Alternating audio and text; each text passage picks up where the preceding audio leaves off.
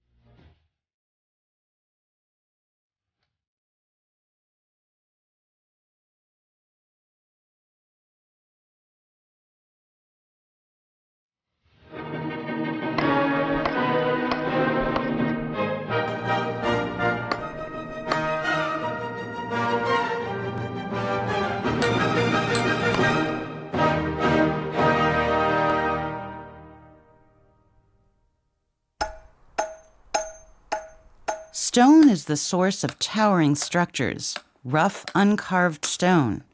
Generations of master builders have created majestic buildings from it. For that, they needed a wealth of skills and knowledge, and close collaboration and teamwork. Master builders had a special standing in society. They presented themselves with pride, like stonemason Anton Pilgrim here beneath the pulpit in St. Stephen's Cathedral in Vienna. From his window lookout, he watches over life in the cathedral, the tools of his trade in hand. They are the tools that became the symbols of Freemasonry in the 18th century.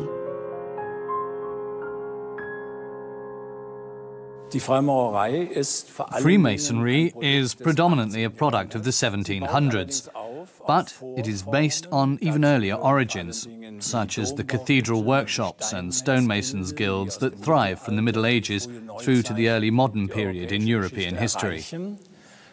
Then Freemasonry became a big catch-all. It was the institutional success of the 18th century and comprised two intertwined branches. On the one hand, there was the Hermetic esoteric branch that emphasized symbolism and rituals far more than its counterpart, which was more attuned to Enlightenment ideals. Nämlich die aufklärerische, denn die Logen werden dann auch die Begegnungsstätten. Under the shelter of secrecy, the lodges also provided a safe haven during the Age of Enlightenment to discuss topics that were considered risky in the milieu of absolutism. Die im Milieu des Absolutismus riskant sind.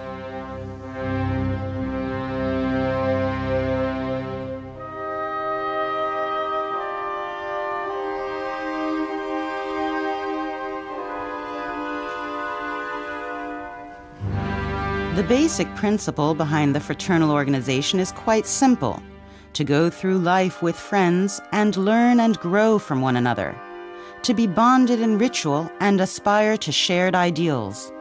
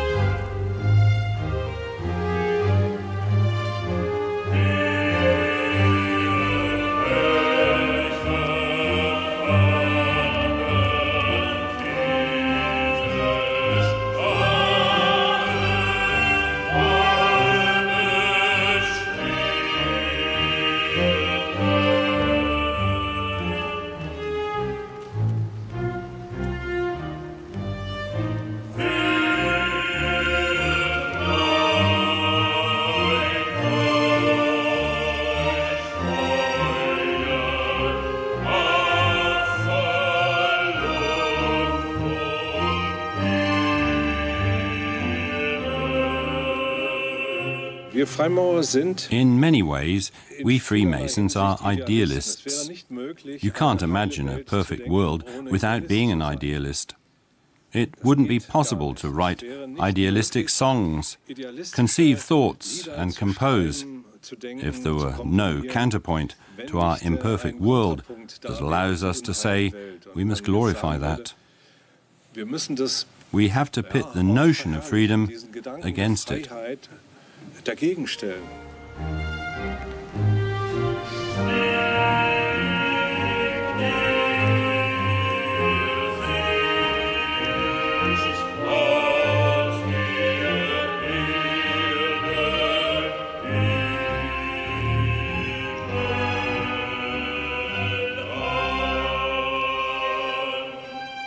Mozart's The Magic Flute is an opera that deliberately poses many riddles.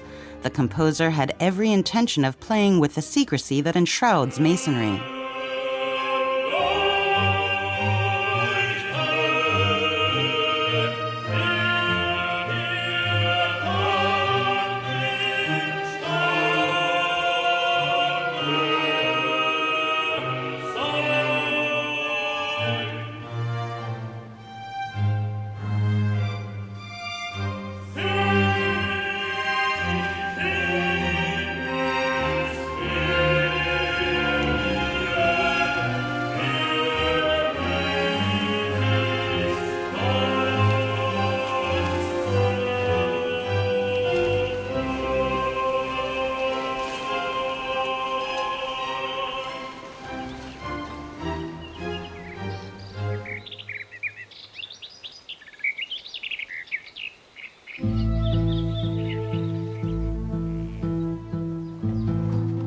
A small castle deeply nestled in the forest countryside of the Waldviertel region of northern Austria is an ideal place to embark on a journey into Freemason history.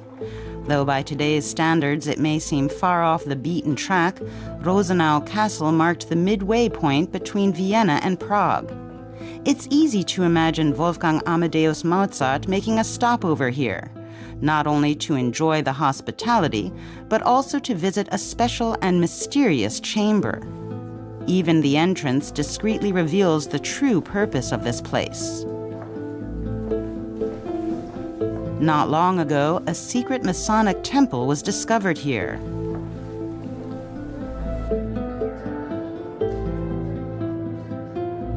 An aura of authenticity fills the air.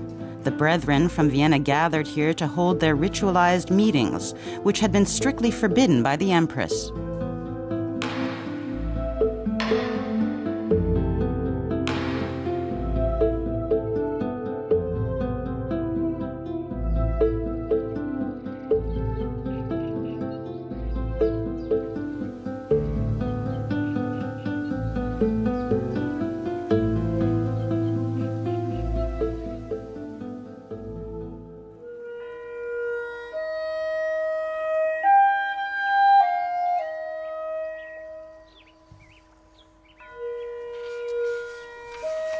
Little is known about the role music played in Masonic ritual.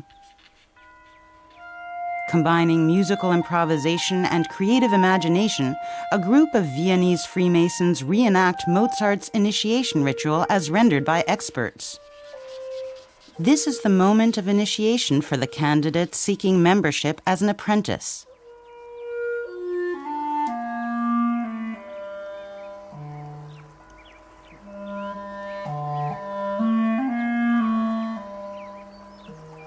Meine Brüder, My brethren, permit he who has been in darkness to see the light, whose appearance has been obstructed from the hour of his birth until this joyous moment. zu nutzen gehindert worden ist.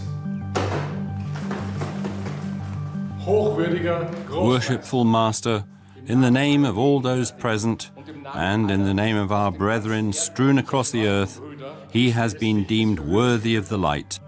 Meine Brüder aufsehen, Brother Warden, let he who has been in darkness see the light. das Licht sehen.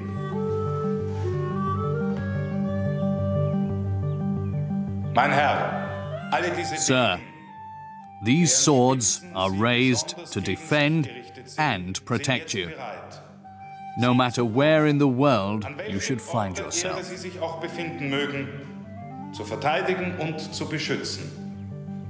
Wissen Sie, But know that these blades will be drawn by avenging hands should you break your Masonic oath and secrecy. Verschwiegenheit brechen. Wir hoffen, dass diese Degen In the niemals hope that these swords never be tainted by the despicable blood of an unworthy brother, und in dieser Hoffnung we lower them to the temple floor. sie zum Fußboden des Tempels. Gleich diesen Augenblick This is the moment of your admission into our ancient and venerable illustrious order. aufgenommen sein.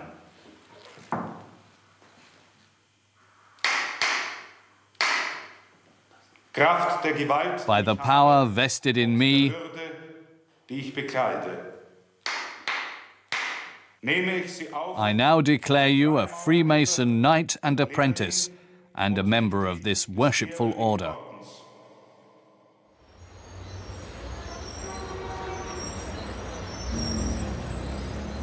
Of course, in modern-day Vienna, the procedure is somewhat less threatening than it was during the Baroque era. Many of Austria's 70 lodges pass through an imposing doorway adorned with Masonic symbols to hold their meetings. The secrets here are out in the wide open.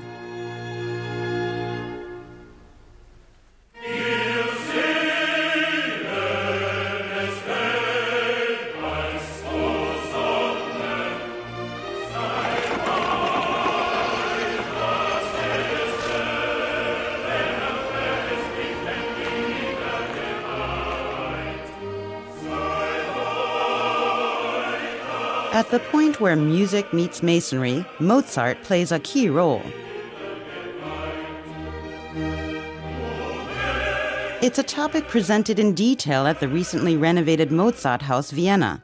The composer had one of his loveliest apartments here, and it was here that he came into contact with the Freemasons of Vienna under the rule of Emperor Joseph II.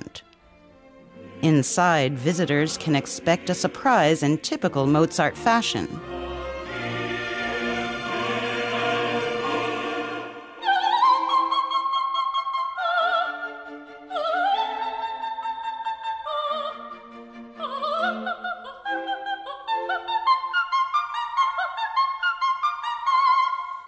Mozart's playfulness is apparent in the magic flute, and with equal enthusiasm, he loved playing along with the Freemasons.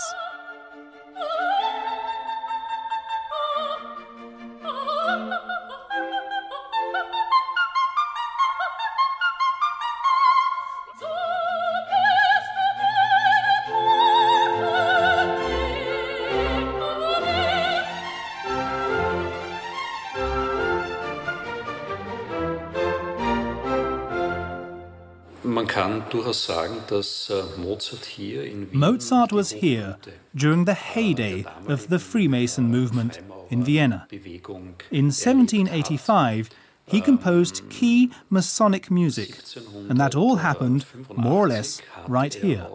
Ganz wesentliche Musik für die Freimaurer komponiert.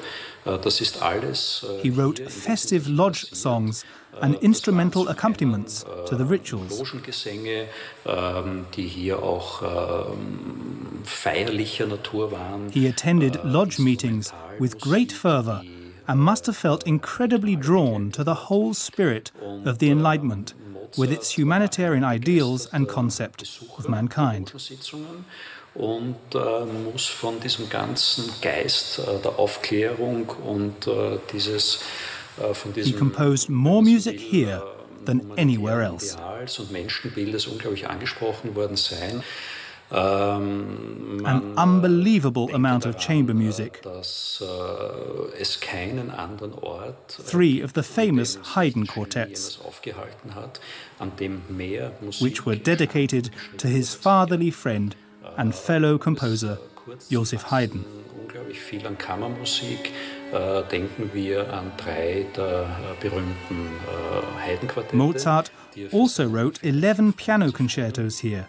Geschrieben hat, denken wir an The song Das Veilchen, and of course, operas such as The Impresario and The Marriage of Figaro. But he also composed a lot of music for the Freemasons. Auch eine Menge an Musik für den Bund der Freimaurer.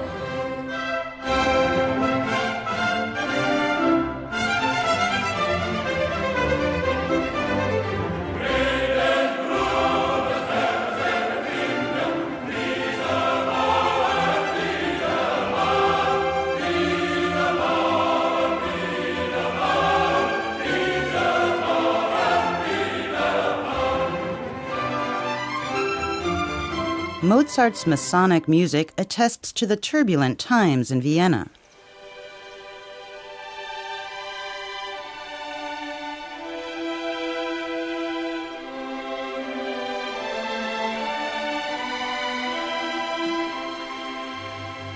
Quite in contrast to Scandinavia, where the union between music and masonry practically springs forth from nature.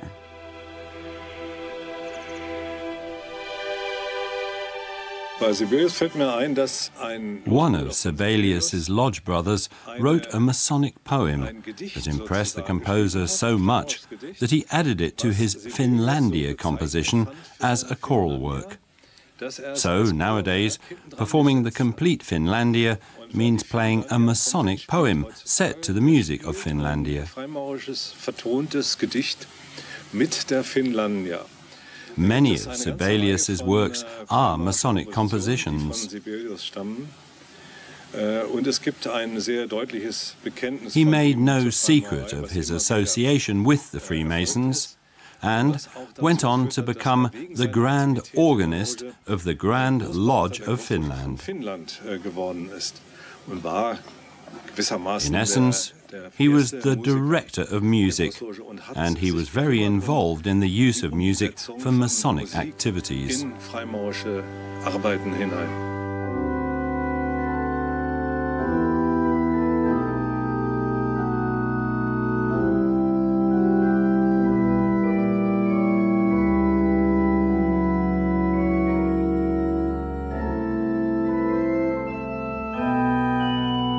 After a century-long ban by the Tsars of Russia, the first Finnish lodge was revived in 1922 under the jurisdiction of the Grand Lodge of New York. Sibelius was one of the 27 candidates who sought admission. He later became the grand organist both in Helsinki and New York.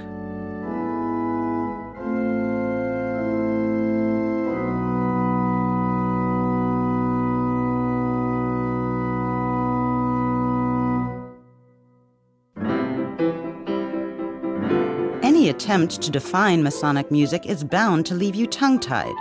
Profound, meditative sounds are as much a part of the repertoire as are Albert Lortzing's upbeat and cheerful songs. Lortzing wrote very festive drinking songs, and Freemasonry has always been a typical mix of seriousness and light-heartedness.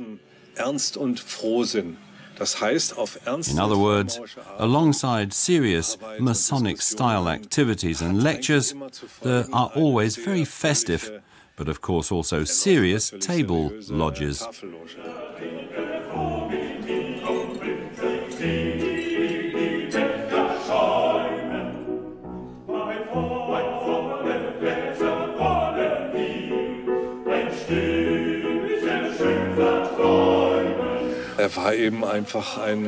Lortzing was a composer who could also write songs. Today, he might be called a Schlager pop artist. They were songs you could sing along to.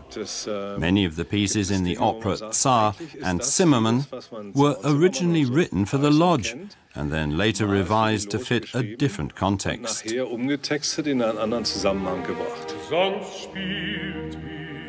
Mit Zepter, mit Krone und Stern, das Schwert schon als Kind, ach, ich schwange so gern. Wenn wir ein Beispiel haben wollen für einen The Tsar's aria in Lortzing's Tsar und Zimmermann is an example of music transferred from a Masonic context to a secular one.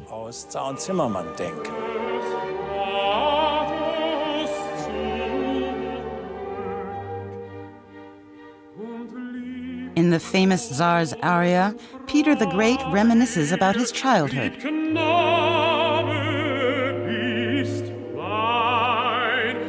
In the lodges, the same melody was used, but with different lyrics. 2 stars in heaven on high shed light and delight on the world.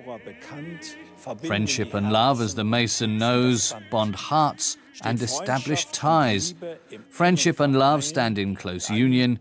How blessed to be a Mason.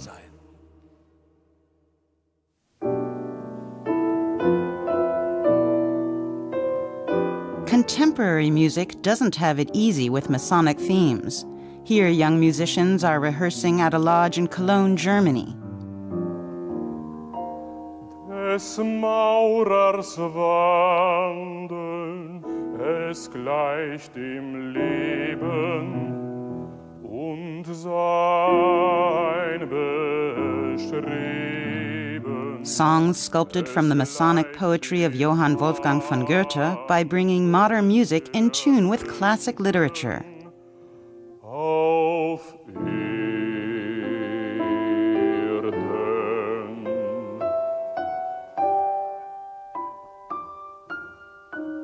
1, 2, 2.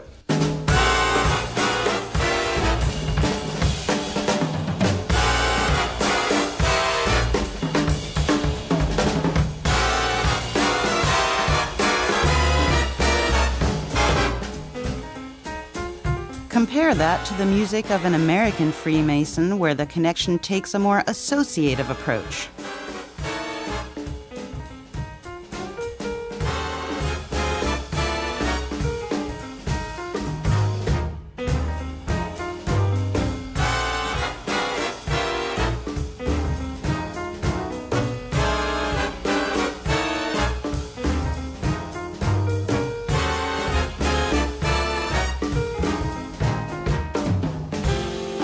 American composer Duke Ellington was also a Freemason. His song, I'm Beginning to See the Light, highlights the Mason's spirit of optimism.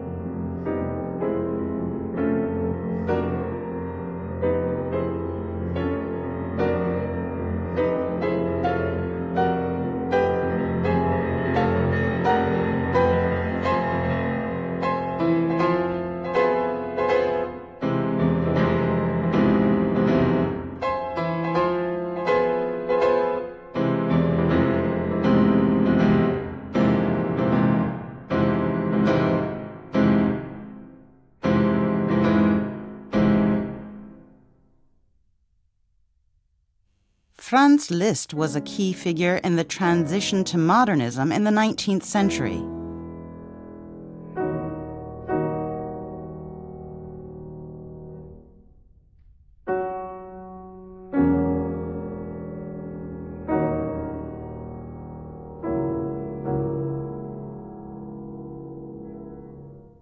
Liszt didn't directly compose music for the lodges he frequently visited, but many of his works are infused with the search for new horizons.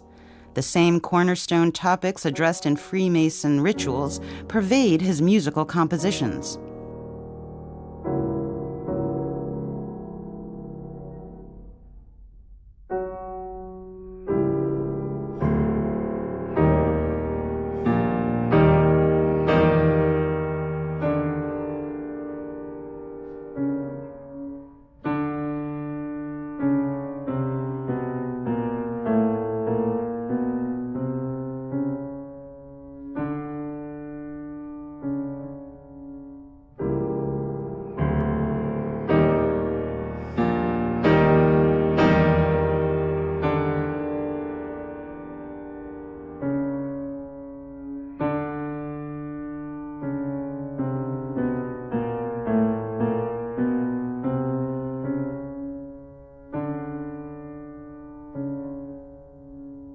A cosmopolitan who sought spirituality, Liszt wanted to become a Catholic abbot at the same time he felt at home among the Freemasons.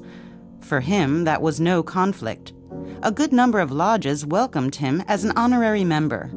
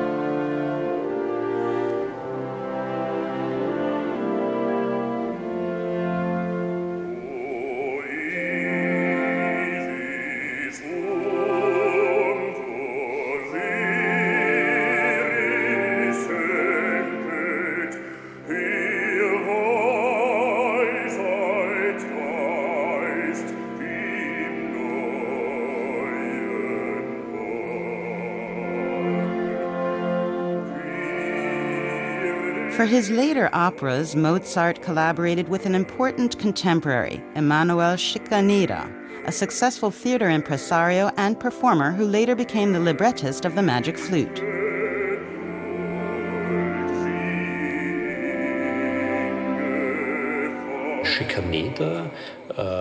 Scicaneda joined the Freemasons in Regensburg, and the fact that both he and Mozart were lodge brothers greatly influenced their working relationship. Scicaneda's premiere in Vienna was a performance of Mozart's Entführung aus dem Serail, the abduction from the seraglio, a form of German opera known as Singspiel, which, in a way, can be seen as a kind of bridge to the form of the magic flute. Zur Form der Zauberflöte sehen.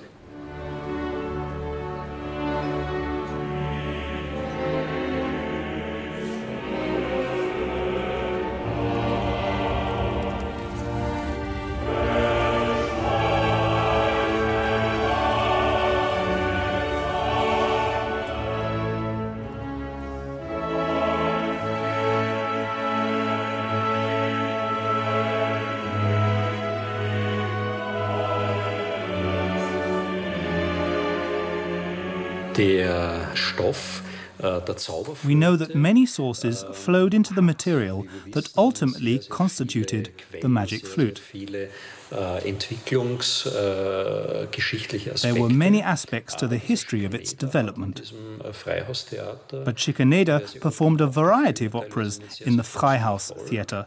Some of them were very successful. In part, the emperor pushed for the folkloric element. Alongside Italian opera, he wanted to give audiences a degree of folklore, with mysteries, comic scenes, and characters that made people laugh and were a reflection of everyday life. Schikaneder did that in a very intelligent way.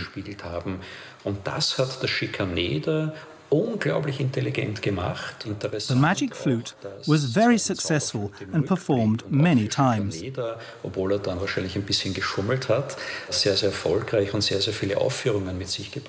But there is also evidence that the reception by Viennese audiences at this suburban theatre wasn't entirely euphoric.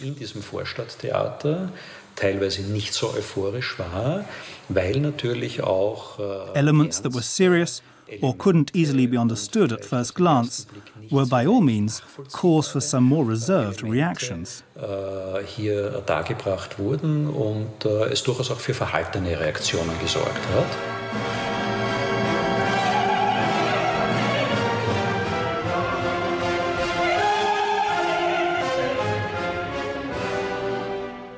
Is there a secret message hidden in the magic flute? And if so, what is the secret message?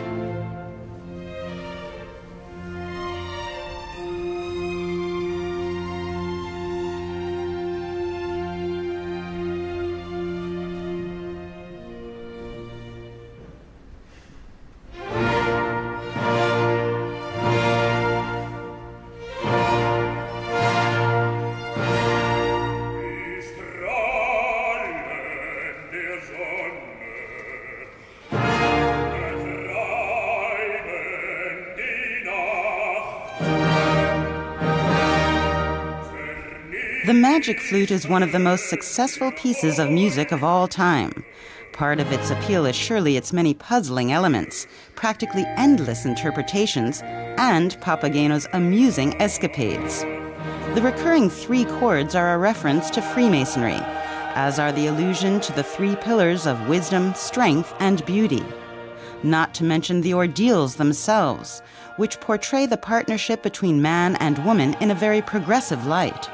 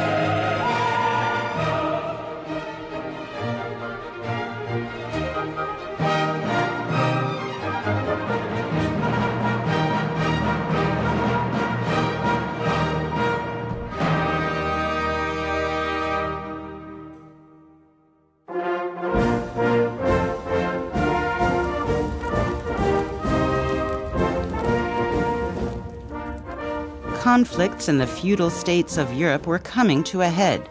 The principles of the Enlightenment led to the beginning of the French Revolution in 1789. Freemasonry in France was strongly characterized by republican ideas. Whenever absolutionist structures took hold, be it on the part of the state or the church or elsewhere, a counter-spirit arose to speak out for liberation, to be able to sing out openly. So very revolutionary songs emerged. In the case of La Marseillaise, I wouldn't pick it apart in a literal sense, but I do see it against the backdrop of a passion for peace, freedom and resistance towards injustice and the like. In other words, its impulse can by all means be found in Masonry, when there is suppression from outside, when dependency, absolutism and dogmatism reign. Time and again, there have been composers and lyricists who oppose that in their philosophies, writings, compositions and songs.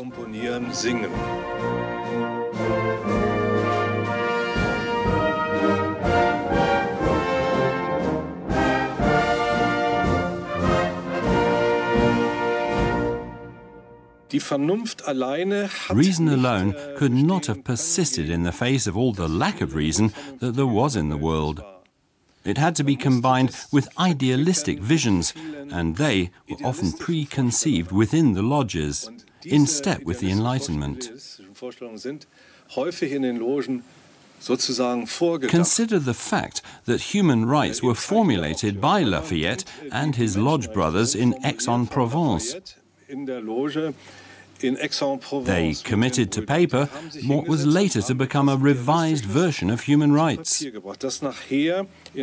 Even from today's perspective, that still stands as an ideal.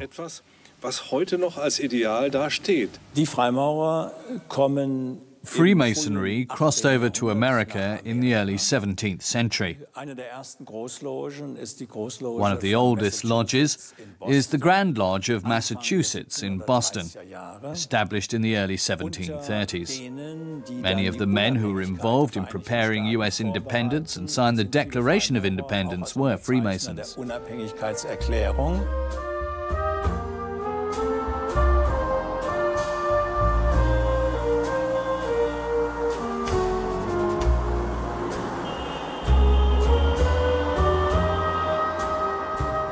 Freemasons in the United States have never had to hide their true colors. Even many U.S. presidents were Masons. Enlightenment principles permeated all aspects of life, although probably not many of the drivers perched proudly behind the wheels of their cars ever realized it.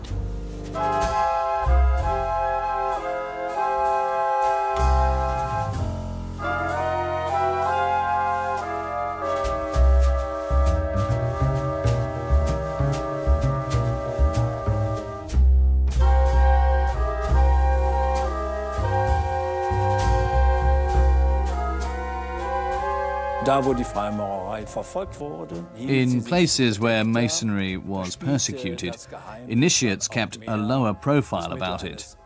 Secrecy was more a matter of protection. In America, things were more open, also in terms of admission. But for a long time, there were restrictions against African American members. They weren't able to join regular lodges and establish their own branch, known as Prince Hall Freemasonry.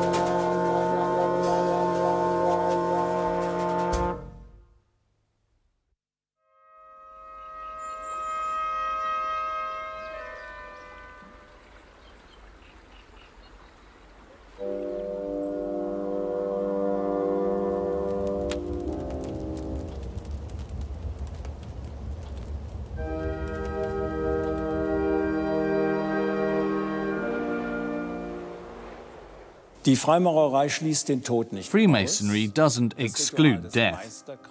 The ritual of the Master Mason degree symbolizes the experience and reflection upon death. No one has expressed the Masonic view of death as beautifully as Mozart did in his piece, Masonic Funeral Music.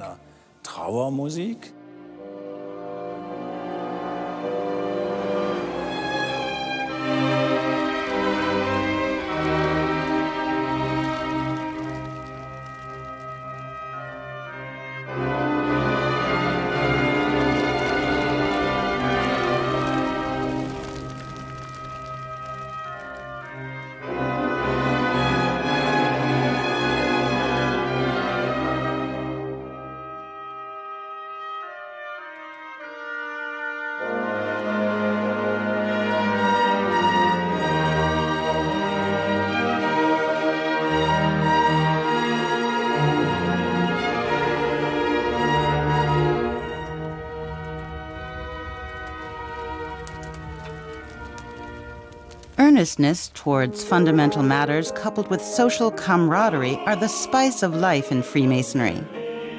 Germany's smallest lodge is in the northwestern town of Hoya. Members of the Pegasus Association are gathering for this year's cultural festival, a Masonic initiative to network artists and combine Masonic work with pleasure.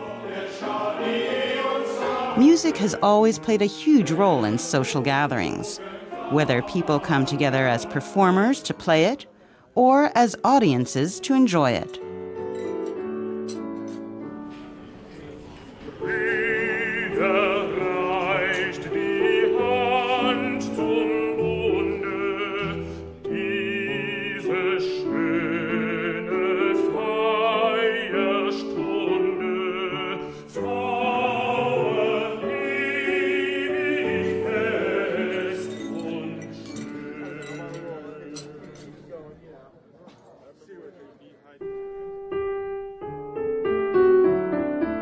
Understanding Freemasonry means understanding the inward experience of the ritual.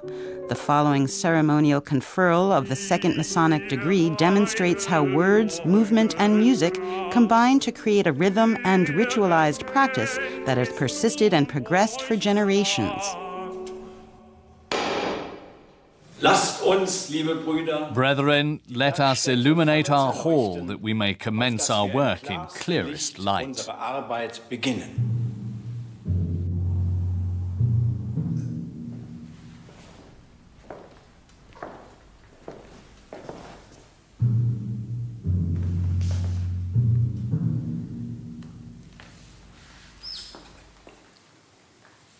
Wisdom. Strength. Beauty.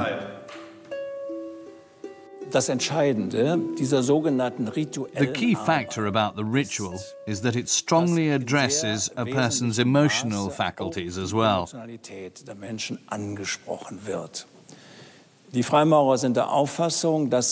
Freemasons believe that insight can also be gained from feelings, and not only from cognitive, rational processes. Brother Senior Warden, why do we call ourselves Freemasons? As freeborn men, we build the great building. Which building? Solomon's Temple, as our forefathers called it, in reference to the temple of humanity. Where does the Junior Warden sit in the lodge? In the west, to watch over the ease and refreshment and to call the masons to work. Where does the Senior Warden sit? In the west, to conclude the work after the setting of the sun. Where does the Master sit? In the east, the place of the rising sun that illuminates the human world. The worshipful master stands up in the east and presides over the lodge. Let the lodge be opened. The task of our work today is to confer upon two brother apprentices the Fellow Craft degree.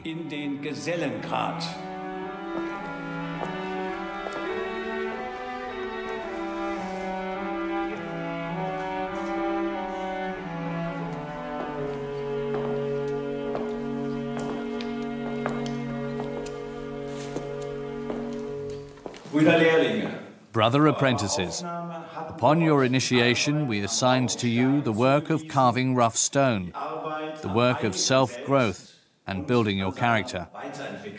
The time has come for you to direct your will and abilities to new tasks. To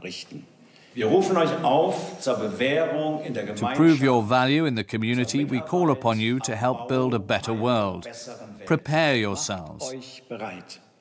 As in the hour of your admission into our lodge, we once again send you on the journeyman's waltz.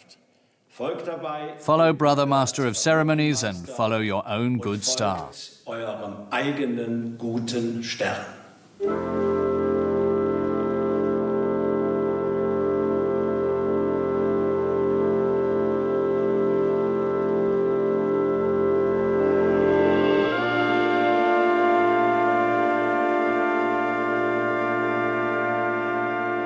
The Freemasons' journey continues on, accompanied by the creative influence on music.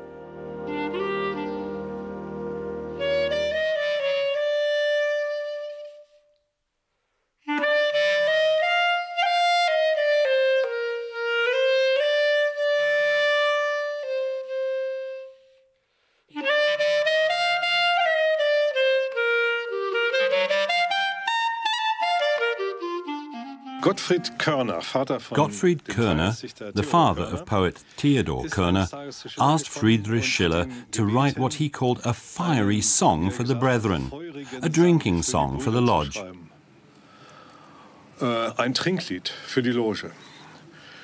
Schiller did so, and used Masonic symbolism, writing 3 times 3 verses. That is the famous Ode to Joy, which Beethoven later masterfully set to music in his 9th Symphony. It includes a line about all men becoming brothers.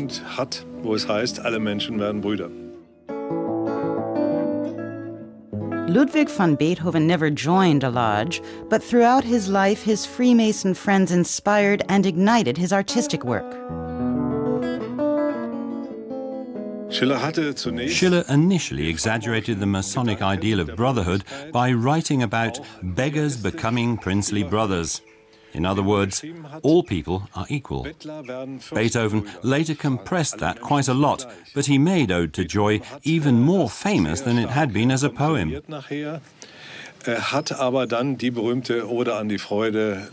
He set it so skillfully to music in his 9th Symphony that it is now regarded as a common, universal good.